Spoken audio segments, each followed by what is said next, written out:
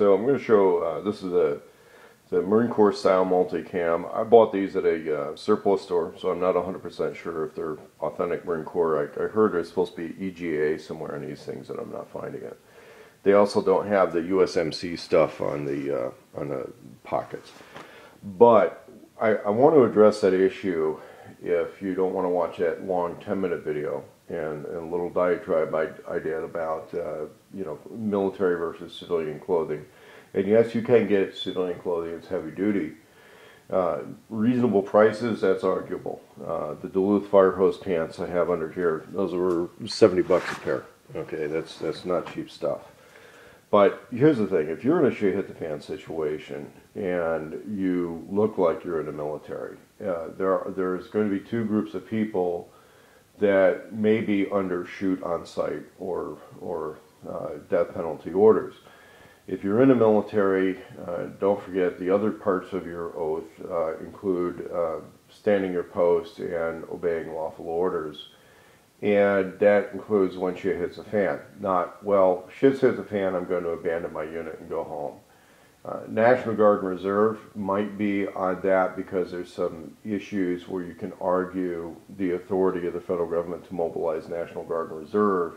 And a lot of the people are basically civilians who have volunteered. However, that varies a lot unit to unit, and it varies a lot individual to individual. But under a serious situation, especially a martial law situation, you have to realize that if you're in uniform, you're going to be expected to follow orders. If you're refusing to follow orders, they very well may have you know, field court-martial, drumhead court-martial types of situations where you can be executed on the spot for refusing orders. And if you don't have a lot of backup, if you don't have most of the unit backing you up or some real badass guys backing you up, you're going to have problems. And so rogue military personnel and deserters are something that the martial law side of the house probably has plans for dealing with.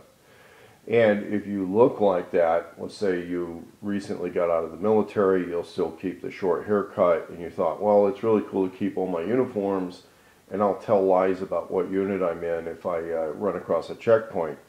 Realize that if they see somebody they don't know who is telling lies about what unit they're in, and they may have figured something out at a checkpoint that you're not from their unit is the designated authority for that area, they may decide that you're a deserter, and they may decide to take you into custody or shoot you on the spot, depending on how severe the situation is.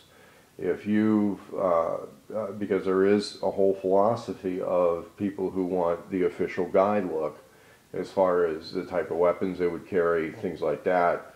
If they think that's government property, or can conclude that's government property, the best you might be able to hope for is they'll let you go without your stuff. And changing your story yet again at the checkpoint and saying, no, I got out of the military 3 years ago, I just kept all my uniforms and this is a semi-auto rifle, that may or may not work well for you, okay, because that's changing the story again. And it doesn't look good at checkpoints. If you're in the military and you're watching this video, you've manned a checkpoint at least once in your life. I mean, how are you really going to deal with that type of situation?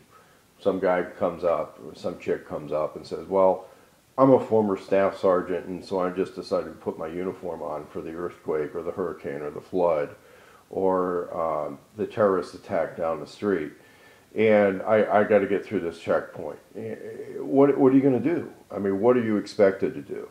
And how would somebody else treat you if your only clothes are the civilian clothes? I mean, I would say this. If you're in the National Guard and you may go with Plan X, I would very seriously consider having some alternate clothing, alternate uniforms. These Duluth pants are really good because you can put them on and at least you're only half in uniform.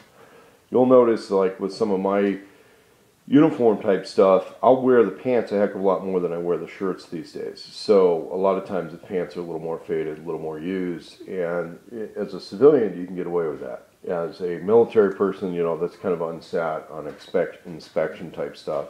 You know, it works if you don't expect to be promoted, but under other circumstances, you know, it's got to be matching, it's got to be squared away. And if you're looking too squared away, and you're not in the military, and somebody decides that you're a deserter or you're part of a rogue unit, you may be under extra scrutiny or even an execution order. I mean, it can get that severe.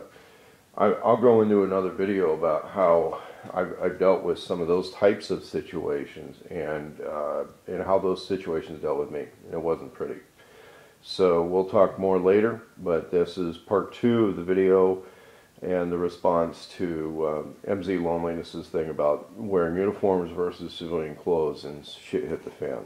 But the big issue is if you are in uniform, you may be considered either a hostile party, a military deserter, a military impersonator, or a rogue unit, and that may or may not be such a good thing. Now, if you are part of a militia unit or a security unit that has a designated area of authority, designated area of responsibility, and your uniforms are clearly marked, or let's say a law enforcement group, because there's a lot of law enforcement now that are using these types of military uniforms. They'll use the multicams. A lot of times they like to copy special forces when they do that, right?